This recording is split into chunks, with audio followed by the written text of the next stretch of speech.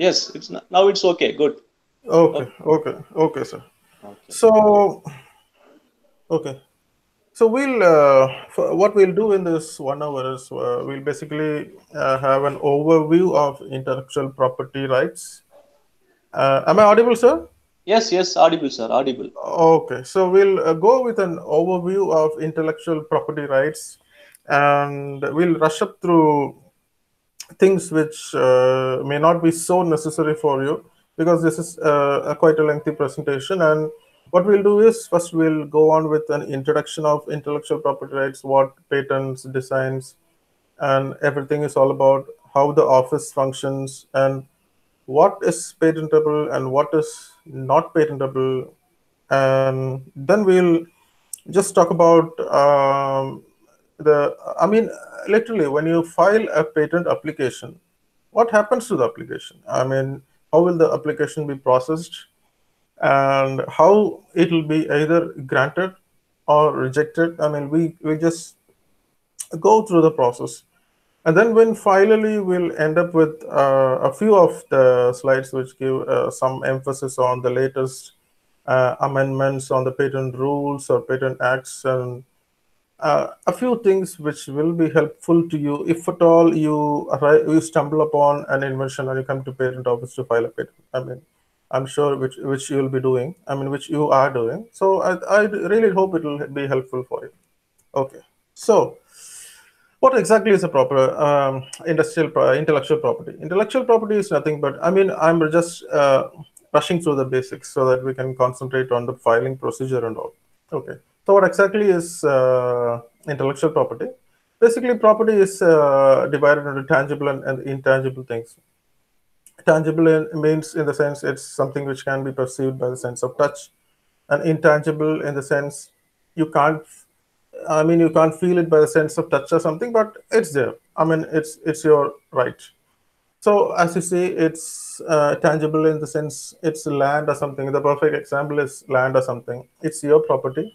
And how do you protect your property, your land, your house or something? How do you protect it? By means of registration. So that's exactly how intellectual property can also be protected. If you just invent something, you don't protect it, and you disclose it to the public. I mean, there is a very high probability that the same will be copied and misused. So you're going to lose your invention if you're not going to protect it, and you're going to lose your money. So all your effort will be in vain. So that's what intellectual property is all about. Intellectual property is basically divided into industrial property and copyrights. And again, uh, and industrial property, you have a further division on patents, designs, and trademarks. So, okay. So intellectual property covers a broad arena of things, whether be it technical things like inventions, or literary and artistic works, symbols, names, or anything. I mean, we'll see them. Each and everything is covered by a different kind of protection. We'll see them one by one. Okay. So any right which is associated with inventions, or anything, any rights which which is associated with intellectual property is called IPR. That is intellectual property rights. So as I told earlier, intellectual property rights are nothing but which give the owner of the right protection from being copied or misused in some way. Okay, this is a very broad, I mean, a categorization of industrial property, intellectual property, sorry. So as you can see, the main thing there is patents. Patents cover for most of the things, along with trademarks. Trademarks are another important thing. Then when you take geographical indications, so geographical indications, what are that? I mean, they just refer to anything which comes out of a particular place, like Tirupati Laddu or uh, Kanjipuram silk saree or something, which the product is associated with the particular place. Trademarks are nothing but something which represent a product or something. I mean, the Coca-Cola logo, something like that. Okay, copyrights. What are copyrights for? Copyrights are essentially for literary works. I mean, if you write a story or if you write a novel, I mean, what do you do? It is not covered by patents, so it is covered by copyrights. Something which refers to music, even if you or even if you compose some music, what you can do is write it on a CD or something, file it with the copyright office, and you get copyright protection. So that's what copyrights are all about. And then designs. Designs just pertain to the aesthetic appeal, the outside appearance of a chair, the outside appearance of a car, something like that. It's not technical, just the look, the appearance. And then trade secrets. Trade secrets are nothing but something which is owned by a particular group of people, one or two people. For example, a typical example of a trade secret is the recipe of Coca-Cola, the recipe of Kentucky Fried Chicken, KFC. These are trade secrets which are not known to anybody else. And the other two things, there is layout of integrated circuits, plant variety, those are very minor. We don't need to discuss much about them. Okay. So, as I told you, intellectual property is divided into two categories, industrial property and copyrights. Why this division?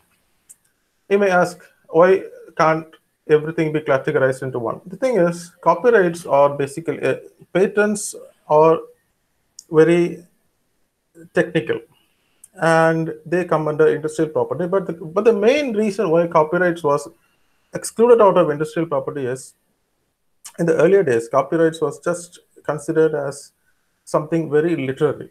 I mean, books, music, something which was non-technical in nature. So that's the reason why they were not included under industrial property. Okay, so yeah, basically, if we take the first thing, everything except for copyrights comes under industrial property. So what is, as I told you earlier, you go through this slide, which tells you all about what copyrights are about. Copyrights covers literary works, any poems, any theatrical works, music, photographs, architectural designs, everything. See, I mean, as I'm just telling about copyrights, the one thing which comes into my mind is that, I mean, last year there was a huge battle between the music maestro Ilayaraja and SPB. And the main thing was things were not intellectually covered in the earlier days, in the 80s and all. So that's the reason why, I mean, both were literally in a battle over the production belonging to whom, the music belonging to whom, the Ma, lyrics. ma. Any doubts or anything? Can I No, sir. continue? Yes, yes, continue, sir. Oh, Continue. okay, so that was the main battle. I mean, the so if you take a single song, there is a huge amount of copyright associated with the music, lyrics, the tune, everything plays a part in us. I mean, the choreography, everything. So that was I mean, in the 80s, where most of the hits from Ilayaraja were, things were not copyrighted properly. And so that's the reason why the major battle between him and Mr. SBB began. Okay. So this is how, and this is not very important. So this is how, this is a basic hierarchical structure of our office. This is not an essential thing. Okay. So we have a patent office. I mean, we have all offices in Chennai except for the designs office as well as the copyright office, because copyright office is essentially in Delhi and you have to file it online, or you can go directly and file. It is not in Chennai. And designs office is essentially in Kolkata, but you can file it in Chennai.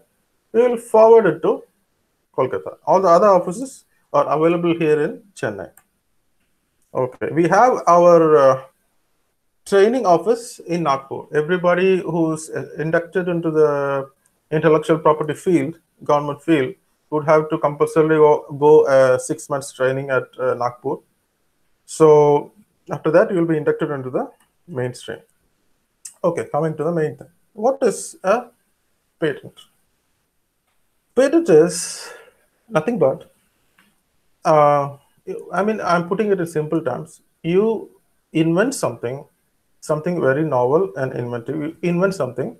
What do you do with it? You come to the patent office, I mean, absolutely the government of India, and you disclose your invention for in exchange for protection. So why do you need protection? As I told earlier, if you don't protect your idea, it's going to get copy. So we, as a patent office, protect the patentee, that is the applicant's interest, and in exchange for that, after grant or something, you get to employ your invention in the market for commercial benefits. So that's what a patent is all about.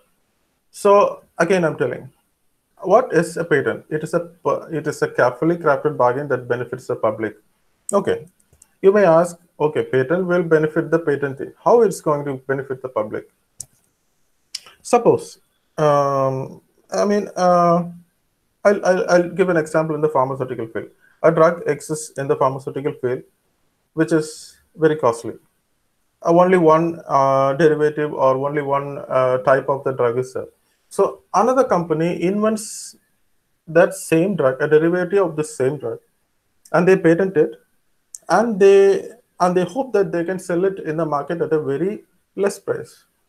So it is valuable to the public. And dissemination of knowledge. What is dissemination of knowledge? What will happen if you invent something and keep it to yourself? It goes as a waste. Only when you disclose it to the outside world, people will come to know about it. You can exploit it. At least you can do something in the invention. That is dissemination of knowledge. But if you do disseminate your knowledge without protection, it will be plagiarized. Okay. The protection of individual rights.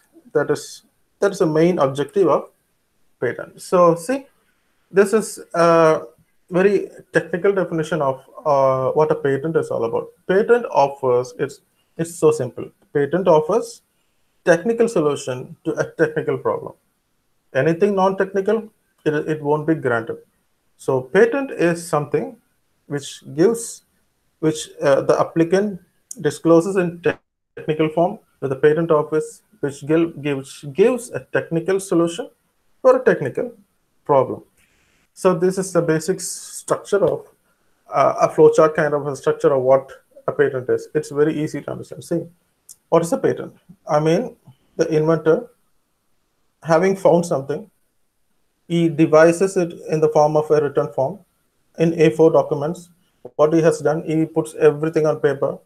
He discloses it to the patent office, the government, and if this document satisfies, we'll discuss about this all these three things.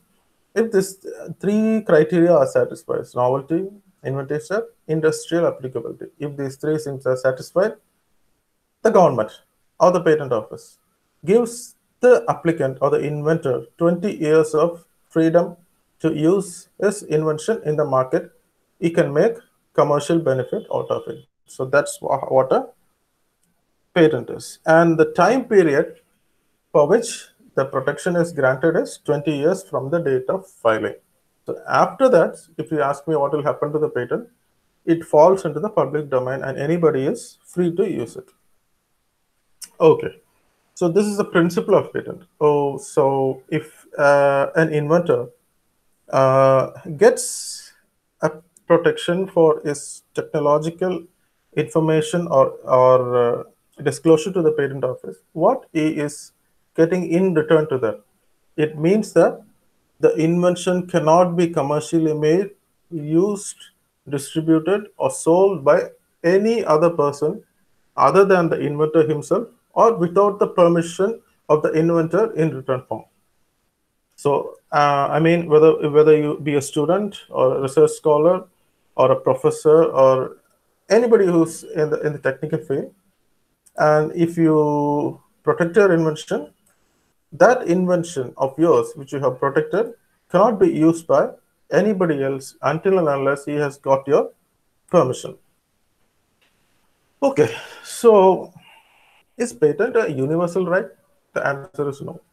No, patent is essentially a territorial right. That means if you get a patent in India It is valid only in India.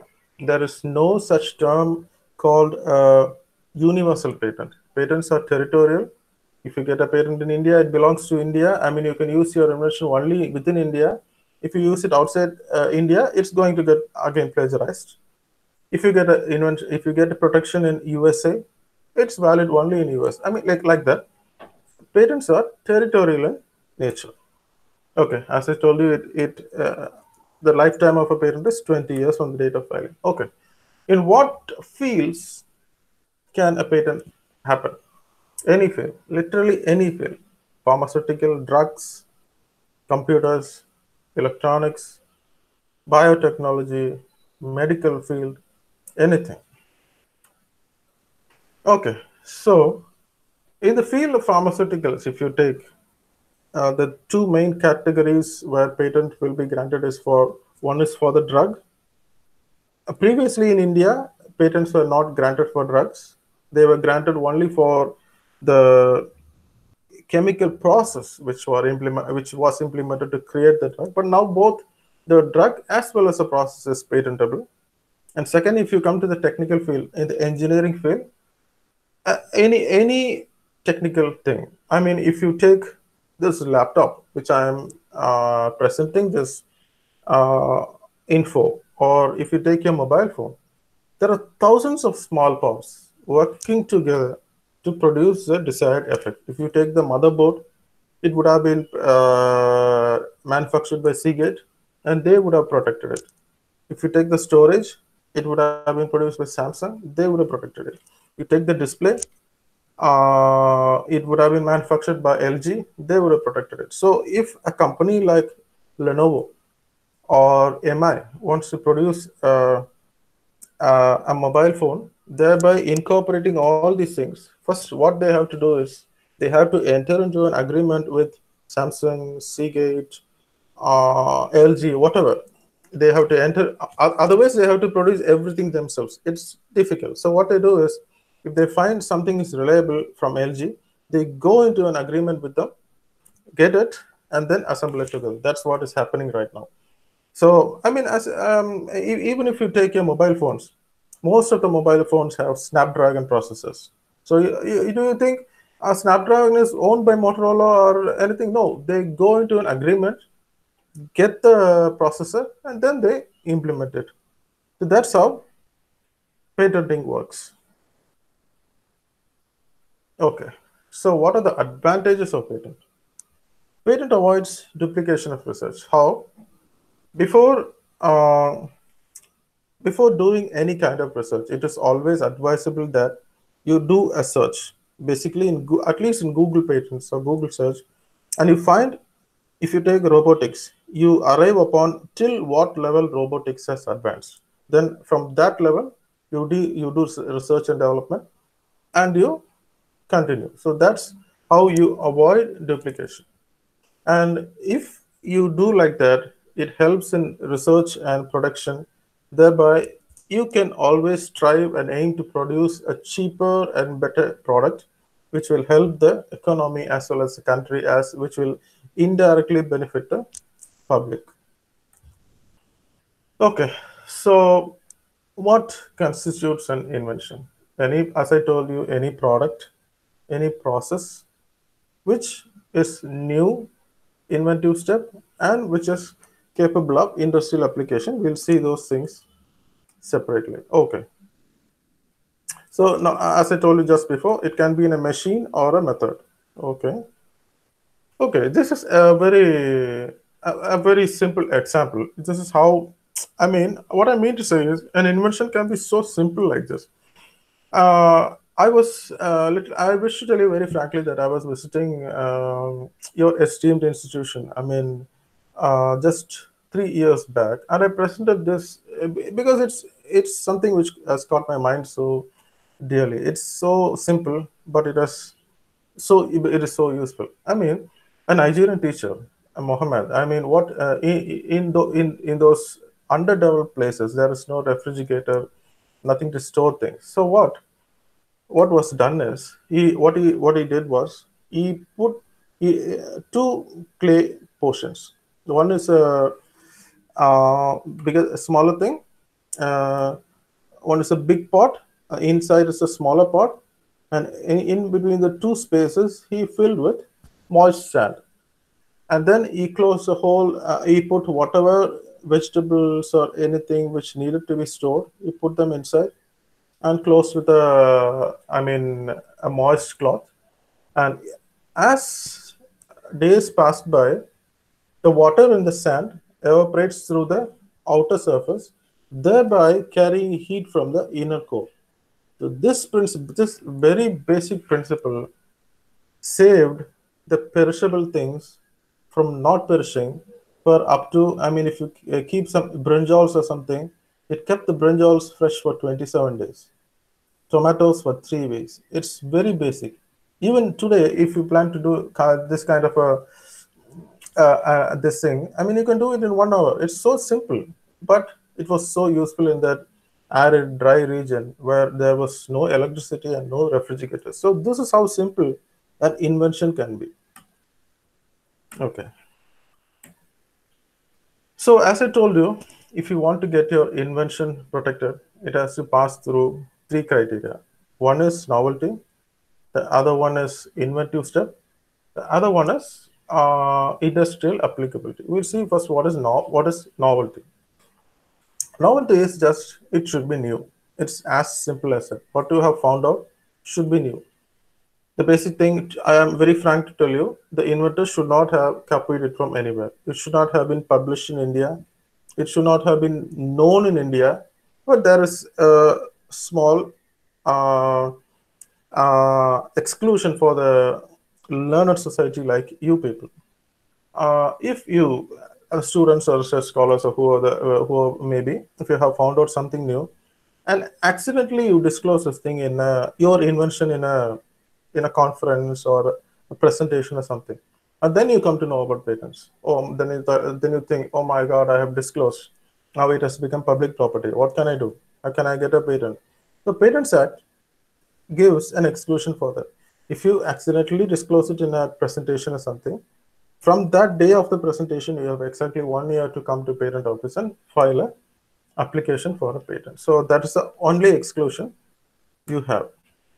So see, these are some. This is, I mean, a single example, but two novelty factors there. The first is see the bicycle frame. In the old times, it was made of iron, which was very heavy and difficult to move about. So now everything is made of carbon fiber alloy. Even aeroplanes, they have very little is made from aluminum. All the other things are made from fibers, for carbon fiber alloys. So that is an invention because it reduces weight and it is relatively cheaper in nature. And the other thing is, if you note here, the torque was applied to the sorry, the torque was applied to the front wheel. So recently, I mean, if you see the current day bicycles, do you ever come across bicycles like this? No. The torque is applied uh, from the center, coupled by a chain to the back wheel. So this improves the efficiency. It was proved the efficiency of the cycle, and thereby reducing the strain on the cyclist. So this is novelty. This is what novelty is. Okay. So as I told you,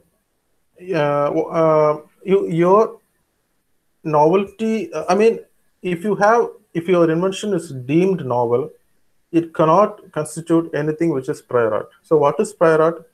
Anything which is present in the same field before what you have found out, before what you have found. So that is prior art. Okay, so let's come to inventive step. So what is inventive step? It is a little bit similar to novelty, except for the fact that it has technical advancement. What exists in the field and what you have found. You minus these two things, the difference is technical advancement. See this. This is the technical advancement. The first telephone. I mean, it was either by Morse codes or typing or whatever the thing may be. And then you have the ringer type, and now all touch phones. You see, it has developed from this to this. So the technical advancement is called your technical contribution to your invention. So that is what inventive step is all about. What is this? Bulbs. So basically, in the earlier days, I mean, we all know, in the 80s and 90s, what was the most famous thing other than tube lights? The filament bulbs. Nowadays, they're nearly obsolete. I mean, and then came CFLs, compact fidelity lamps. They were told to conserve 50% of energy. So if you have a 40 watts bulb, the same brightness you'll get using a 20 watt CFL. Now what has happened? You are using LEDs. 40-watt bulb, the same brightness you're getting with the 9 watts LED. So that is technical advancement. I hope you're getting my point. Okay, so what is industrial applicability? I mean, this is the last point, but I must say that it serves as an important factor too. The thing is, what you have found out should not be theoretical in nature, but it should be practically applicable in the industry. That's what industrial applicability is all about. Okay, so I think we have crossed 10:30, so I think we need to rush up a bit.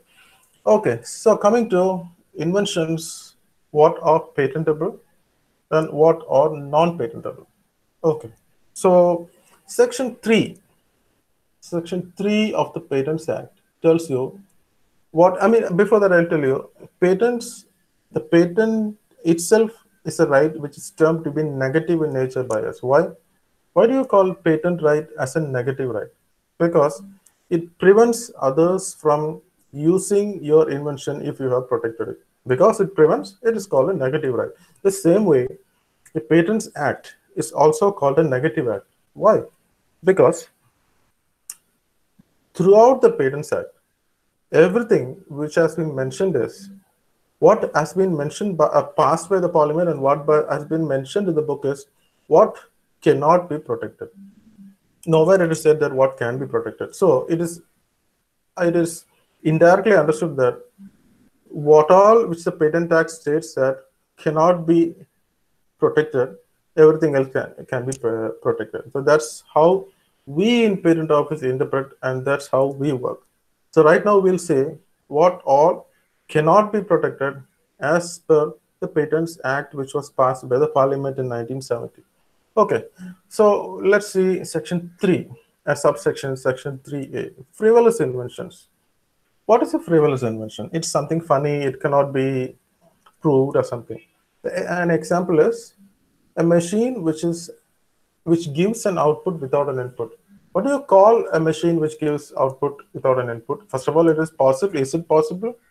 No, it is not possible at all. So we call it a perpetual machine. I'm sure you would have, all the engineering people would have gone through it. A perpetual machine, which is supposedly extinct in nature, something which cannot be done. Can you get output without giving any input? No. So if an inventor comes to patent office like that, and my machine is giving output without any input, we simply reject that. Okay, see this thing. It's so funny, you know. A man is eating noodles or something.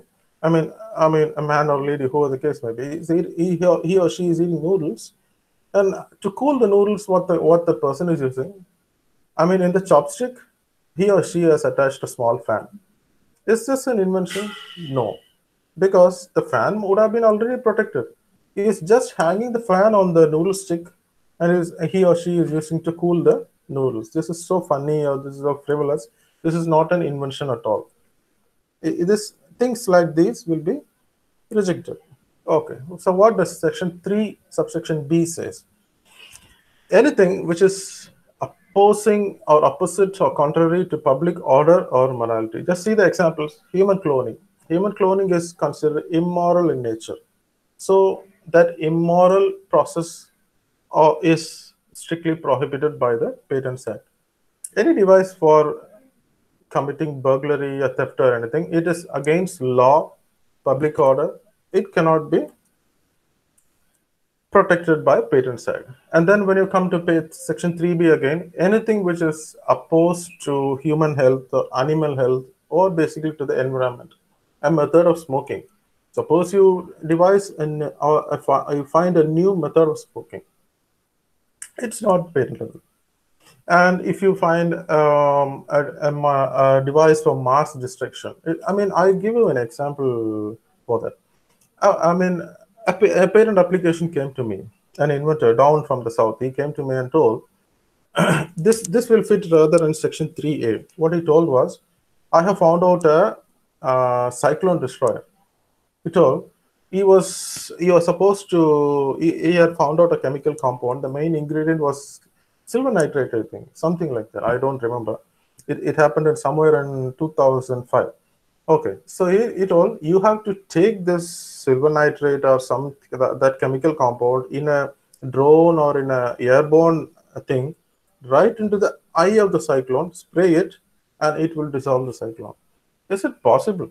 Is it possible for anybody or anything to go into the eye of the cyclone where most of the intensity of the or the force of the cyclone will be concentrated? Is it ever possible? No. We may have seen some movies like Twister or something like that, but those are all movies. But in real life, if you consider going into the eye of the cyclone, you can't even move close to the eye of the cyclone. So that was considered, I rejected that. I mean, patent office rejected that, quoting either section 3A or 3B. I'm just giving it as an example. Okay, so this is section 3C, which basically tells you no discoveries are patentable. What can be patentable? Inventions. There is a huge difference between invention and patentable. Invention is something which didn't exist before and you totally found it out. Discovery was you just stumbled upon something which existed before. So section 3C basically tells that any discovery is not patentable. Okay, so section 3D. This is not very much useful to engineers. It is very, very, very useful to the drug field, the pharmaceutical field. Anyway, we have to know this. The first thing is any new form of a known substance is not patentable. For an example, all these things, drugs, Storvastin and everything, exist in more than one form. So if the first form is protected, then somebody comes to the office with the second form, it is not protectable. Any discovery of a new property or new use of a substance.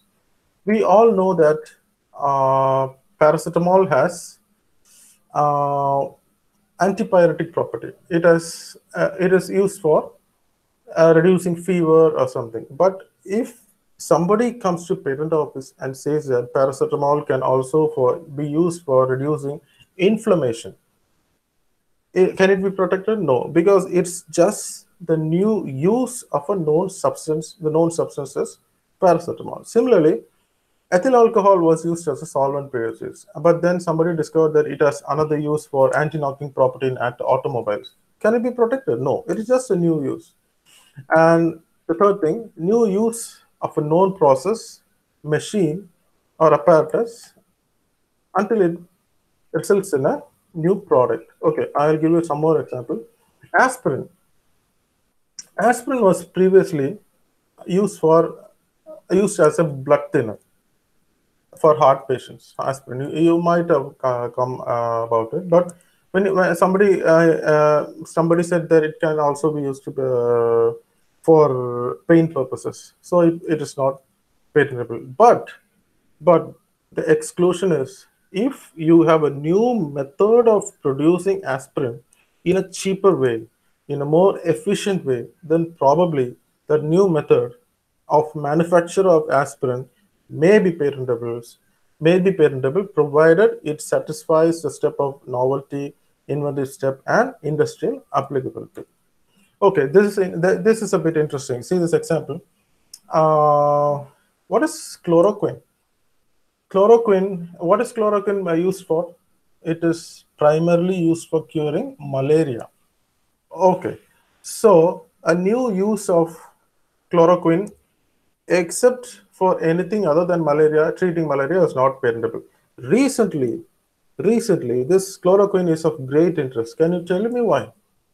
It was discovered that chloroquine may be used for treating COVID-19. So is this patentable? Can somebody come to patent office and say that I have discovered, not invented, I have discovered that chloroquine can also be used to treat COVID-19. Is it patentable? No.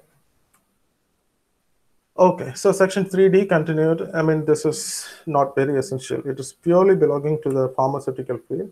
So, how everything is decided? What is patentable? What is not patentable? I mean, I told you in section 3D there are main three criteria. Known use is not patentable. New form is not patentable. So, how does the examiner? I mean, the examiner is the first step in the patent office to whom the application goes. How does he examine it? He does everything on a case to case basis, file to file basis, purely depending on what you disclose to patent office. So it is very important that it is very essential to present to patent office what you have found out in a very clear way. Okay, section 3, subsection E. What a mere admixture. Again, this also refers to the pharmaceutical field. For example, combiflam is not patentable because combiflam is just a mixture of brufen and paracetamol, two known things combined together. Okay, section 3F. This will be of importance to mechanical people. I have to say that when you combine two things together, they have to work dependently. Then only they can be patented. If they work independently, this combination will not be allowed under section 3F. An example is an umbrella fitted with a fan. I mean, this is present in Japan. I mean, you open the umbrella, and if you feel it is too hot, you put the switch. There will be a fan in the umbrella which gives you cool air. This is not patentable. Simply, it's the incorporation of two already patented things: a fan as well as an umbrella. What is this? A mouse with a printer.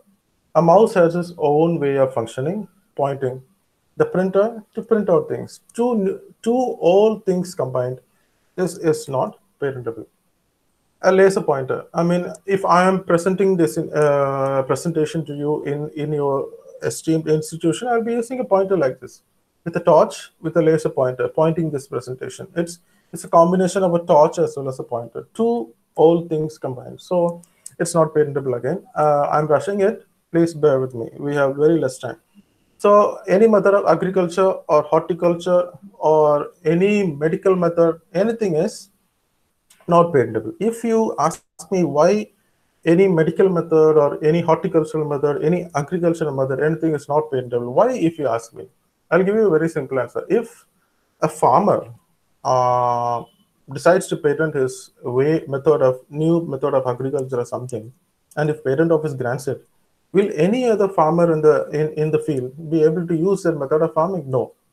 He can only enter into an agreement with the farmer who has protected it, pay him a huge amount of royalty, then only he can use it. So again, the royalty and all the money involved, where will it indirectly come upon? To the customer. Same thing, if a doctor happens to protect his method of treatment, a new method of treating cancer. Already cancer treatments are very, very costly. If a doctor stumbles upon a new method of treating cancer and he gets protection from patent office, if another doctor wants to use it, can he directly use it? No, because it has been patented. He has to go into an agreement or get permission from the first doctor, pay him a large amount of fees, and then only he gets the permission to use that patented method. Then, and what all money he has paid, where will he pass on to? It will be passed on to the patient. Already cancer treatments are huge, heavy. So again, if this happens, it is a great loss to the society. So any medical treatment or method is not patentable. Even if you consider medical methods, surgical methods, curative methods, prophylactic methods, diagnostic methods, therapeutic methods, nothing is patentable. Okay, but I tell you, any biomedical device is patentable. I'll tell you one example. I mean, your college will have biomedical engineering, I believe. I suppose, I'm not very sure. I mean, in 2007 or something, an application came to me for an operation setup. I mean, in olden days, the X-ray theater was separate. The CT scanner, the MRI thing was separate. Everything was separate. One doctor had combined everything together on a live operating table, on which a live scan or live MRI will be taken. And by watching the live MRI or something, the patient can be operated upon, thereby saving critical time. You don't need to send the patient to a separate MRI room, take MRI, wait for the result. Obviously, it involves a lot of time. So in that, I don't remember the title. In that combined OT operation theater, just by watching the patient on the MRI screen live, the doctor was able to perform the operation, thereby saving lives, increasing efficiency, and reducing cost. So that patent was granted. Okay, so these are all again discoveries. Any plants, animals, seeds, they are not patentable. Microorganisms are not patentable, but genetically modified organisms may be patentable. This is a bit important for you. Section 3, subsection K, mathematical methods. If you have a new method of cube rooting or square rooting, it is not patentable. But technical mathematical methods may be patentable. A method of calculating signal to noise ratio of a communication method, it may be patentable. Business methods are not patentable. Again, why? If a businessman finds a new method, patents it, then how can the other person use it? He can't use it, no? So that's why business methods are not patentable. The most important thing, algorithms and computer programs are not patentable. They are purely coming under copyrights. So if you anybody from your esteemed institutions happens to write a new computer program, you can't patent it. You can only copyright it. You bear it in mind. It's very important. But there is a exclusion. If any program needs to be compiled and executed on a laptop or a computer, and then you will get a technical effect. That technical effect or that method which is performed by the program or the algorithm may be patentable. Okay. Okay. So section 3I, it tells you that any literary, dramatical, as I told you before, these are not patentable. Why? These are covered by copyrights. Any method of playing a game, teaching, learning a language, anything is not patentable. However, devices, new game boards like Monopoly or something may be patentable. But why a method of teaching or learning is not patentable? Again, it's all based on the economy. A teacher devises a new method of learning. He or she patents it. Then how will the other school or the teacher will be able to use it?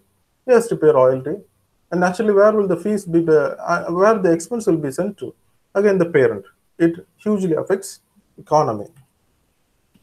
Okay, section 3N. It tells you that spoken words, visual display, all these things are not patentable because they are just covered by either copyrights or trademarks. This is covered by Semiconductor Act.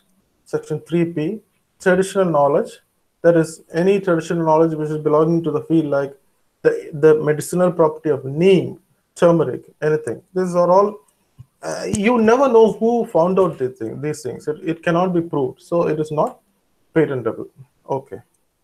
And section 4 of the Patents Act tells you that any invention which uses atomic particles or compounds like uranium, plutonium, and radioactive materials are not patentable. And if at all any application comes to the patent office using radioactive particles, what as a controller I have to do is I have to refer it to the central government, to the atomic energy department. They will scrutinize the application, and if it is not harmful to the security of the Indian of our country, then it will be referred back to us and we can proceed. Otherwise, the application will be clamped. Okay. In any inventions related to defense, suppose if an applicant comes to a patent office telling that I have found out a gun or something, can it be patented? No, because it is seriously harmful to the nation's integrity. Okay, now coming from non-patentable things to patent application types: ordinary application, provisional, complete, conventional, PCT, patent of addition, and divisional. We'll see them one by one. Okay, what is a provisional application? I'll tell you.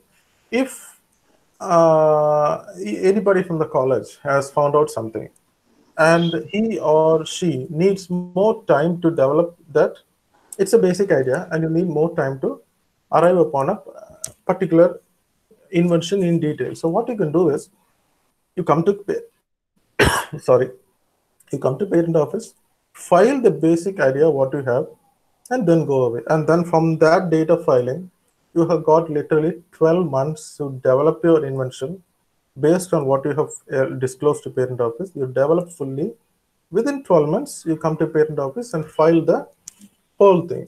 So you get 12 months time to protect your idea fully. So that is what a provisional application. Okay. So advantages of provisional, as I told you, it gives you priority. So that date which you file the provisional is your filing date. And in that time, if you think that you don't have any financial support, you can ask your institution, you can ask any outside company or anybody. You can get into an agreement for financial support. You get time to develop your invention. So okay. So this is complete specification. This is the format which we need when you file a patent of the patent office. It has to be in this format. Yeah, this has to be in that format. The first one is the title, and then the field or the background with the prior art. Prior art is what exists in the field prior to what you have found out. Prior art. Then what you have done in short. I mean everything in A4 sheet paper in short. What you have found out in short. Then you give and then you give the diagrams. Then a long and lengthy explanation of the diagrams. Then the claims. What is a claim? This is a claim. I mean, the claims are the most important things of the patent application. So you have found out a chair. Then what exactly is the claim which is pertaining to the chair? See the example. A chair comprising a triangular seat. A triangular seat. 3 legs attached to said seat. 1, 2, 3. And the backrest attached to the triangular seat. 1 armrest. So what I'm telling you is the claims are the crux of the invention. If you if you plan to draft a specification on your own, you have to draft the claims very, very, very, very clearly. So if you happen to devise a chair like this, the claim should be like this. Secondly, okay, now this is a rocking chair. See how the claim has been drafted. A seating device. They have, see, the claim is a bit broad. They have not even told that it is a chair. They're telling it's a seating device comprising a flat area to sit. Rockers coupled to the legs. There are 4 legs, and rockers are coupled. Rocking chair, and then a back. So this is how typically a patent application containing a claim should look like. And again, we are coming to patent of addition and patent of division. So what is patent of division? A single application should contain only one patent. If the controller thinks that there is more than invention which is sticking in the application, he will tell the applicant to divide it, and he'll ask the applicant to proceed with 2 different applications. So what is patent of addition? Patent of addition is nothing but if the applicant has filed it, and then when he is again working on the same invention to improve something, yes, improved a little bit, and he wants to add something more, means he can file a patent of addition. Some more, he can file it in a different application and file it with patent office. That is called patent of addition. It will go along with the main application and expire along with the main application. So we'll rush up here. Okay. Okay, so we'll see how what are the different modes of filing. This is important. We'll just rush it, and time will be exactly the okay. So normal route, conventional route, and PCT route. Normal route is nothing but you have found out something, you come to patent office, file it. There is a normal route. Conventional route is India is a party to the Paris Treaty, and Paris Treaty, there are it is just an agreement which was signed in Paris, and there are nearly 180 countries in it. As per that, you can file in any of the 180 countries, and when you come to and that the first filing date will be given the priority, and within 1 year you can go and file in any of the 180 countries. So you are saving 1 month here, 1 year there. You get 12 months of priority there. So what is PCT route? See, I told you there is nothing like an international application, but this PCT route, Patent Cooperation Treaty route, is sometimes considered as an international route, but this is just a processing stage. See, the international applications are governed by WIPO, World Intellectual Property Organization, which is situated in Geneva, Switzerland. So it has authorized some countries to receive these applications, which are supposed to be international applications. So what? So India is a receiving authority. So when you file an international application with India, it is transmitted to WIPO in Geneva, which transmits the application to uh, International Search Authority (ISA), then IPEA, International Preliminary Examination Authority, which I mean India is also a party to all these things.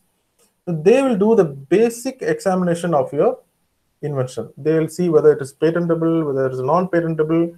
They'll do a search and see whether you have copied it from somewhere, and then they transmit it to WIPO, which will be given to the applicant. So now the applicant has, but this involves a lot of fee, of course. The applicant has got a basic idea in his hand whether he can proceed with the application or stop it. So if everything is okay, then from World Intellectual Property Organization, after he has got all the reports, he can branch out to various countries and abide with the various rules of the various countries, and then he can get separate grants in separate countries. As I told, there is no universal patent. Even if he goes to the international route, he has to come to international countries which are party to WIPO, and then he can get grants in separate countries. The only advantage is this process takes 0 to 31 months. So the applicant gets 31 months to think about his invention, and he can stop anywhere at this point if he decides not to proceed. So the time period which he gets to process application is 31 months.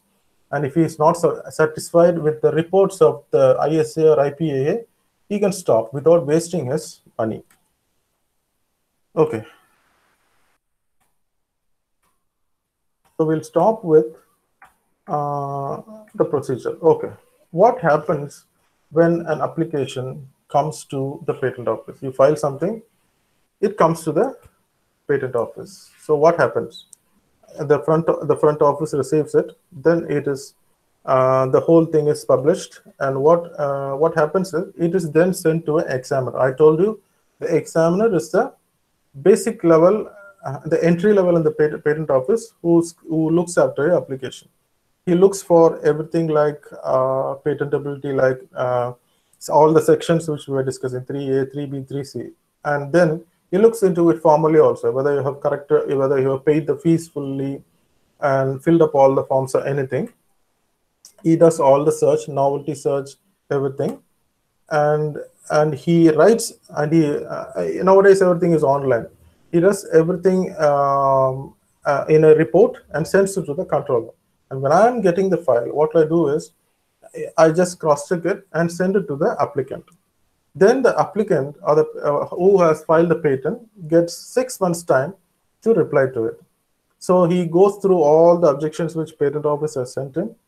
He reads everything and replies back to patent office, and then it comes again to me, to the controller through the examiner. And then when I go through the application, I cross-check whether the applicant has satisfied all the objections raised by patent office. If everything is okay, I grant it. We grant it.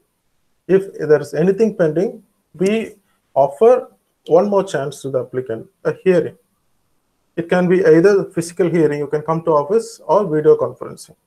So if everything goes okay, then a hearing will be held. If everything goes okay, the patent will be granted, or else the application is refused under section 15. So this is the basic structure of how examination is carried out in the patent office. Filing, we have to publish it, and then this process we haven't discussed because of lack of time. You have to file something called request for examination, which is a separate form. When you file this form, it comes to the technical examination stage. So it is examined, then it is granted or refused, and finally the decision by the controller. So it is 11 o'clock, I think. Should we stop here, sir? Yes, yes, sir. It is over. Will stop, sir. Then we will. Okay, sir. Because the stipulated time is still 11, I think. Yeah. Now it's time 11.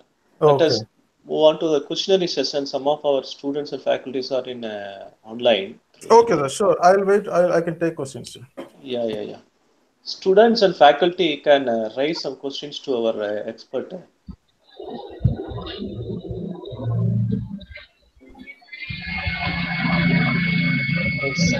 Sir, good morning, sir. Can you hear me? Yes, Yeah, sir. I can hear you. proceed. Okay, sir. My name is Gautam. I'm an assistant professor in Triple E department at Selvam College of Technology. Yes, sir. Tell me, sir. Actually, I'm having two questions to you, sir. Shall I ask? Yes, sir. Sure, sir. You can ask. Okay. So my first question is, you had clearly said that if we file a patent across India, it Ah, doesn't applicable to other countries. yes, sir. Yes, sir.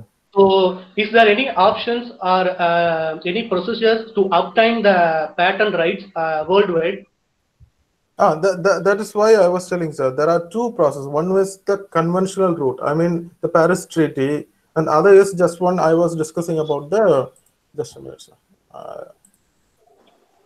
Okay, okay, sir. My second question is, you already said that the patent license is 20 years.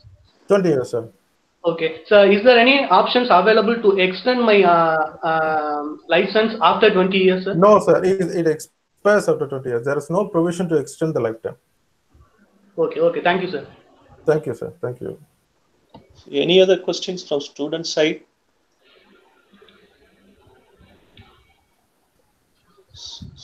Students? Yeah, yeah, Good afternoon, sir. yeah, yeah. Yeah. Good morning, sir. You can ask me. Good morning, sir. I am Ramkumar from Triple E third year, sir. Yeah, good morning. Tell me. Sir, I have one doubt. How long time to get a patent rights? So time duration. The time duration now exactly is 3 years from the date of filing. That is tentative. Today, I mean, right now we are processing applications which were filed in 2017 to 18. Okay.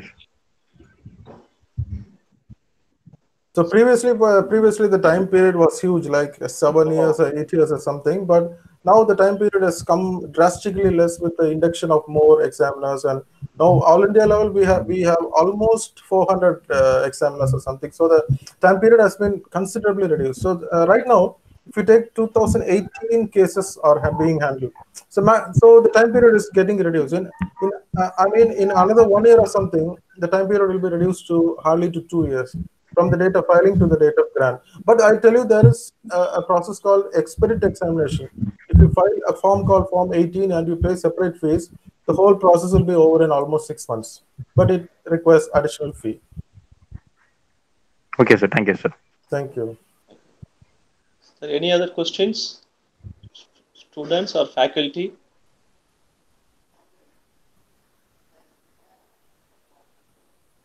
Okay, sir. I think there are no more questions from student side. Okay, sir. Thank you. Uh, okay.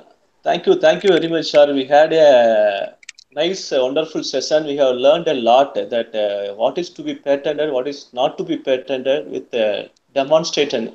That you said no, that umbrella with fan. Umbrella. Yes, sir. That's amazing. Then as well as that MCR, that hospital attachment. You said no, that Yeah, one. yes, Yeah, sir. yeah. It's really amazing that the procedures and all. It's very useful for us. That our I hope our faculty and students and other participants, those who are on online streaming, also getting benefited from your speech. Thank you very much, sir. Thank you for coming over here. Let Thank you, us sir. ask, Thank you. Thank you. again. I ask our principal sir say something to our. Okay. Thank you very much, Dr. Naveen, sir. Thank you, sir. Thank you, sir. It was Thank a you very very much. useful and interesting session. Thank you, sir. Thank you. Thank you very much. Faculty and the student must have learned how to, what is the importance of filing patent registration and procedure for filing it. Thank It's a you, very sir. useful session for the Thank you, sir. faculty. Thank you. Thank you Thank very you very much, much, sir. sir. Thank you very much, Sir. sir. Thank you. Thank you, Okay, sir. thank you very much, sir. Thank you. Bye bye. Thank you, sir. Thank you. Thank you. Thank you. Thank you, Thank sir. you all participants. Okay, thank you.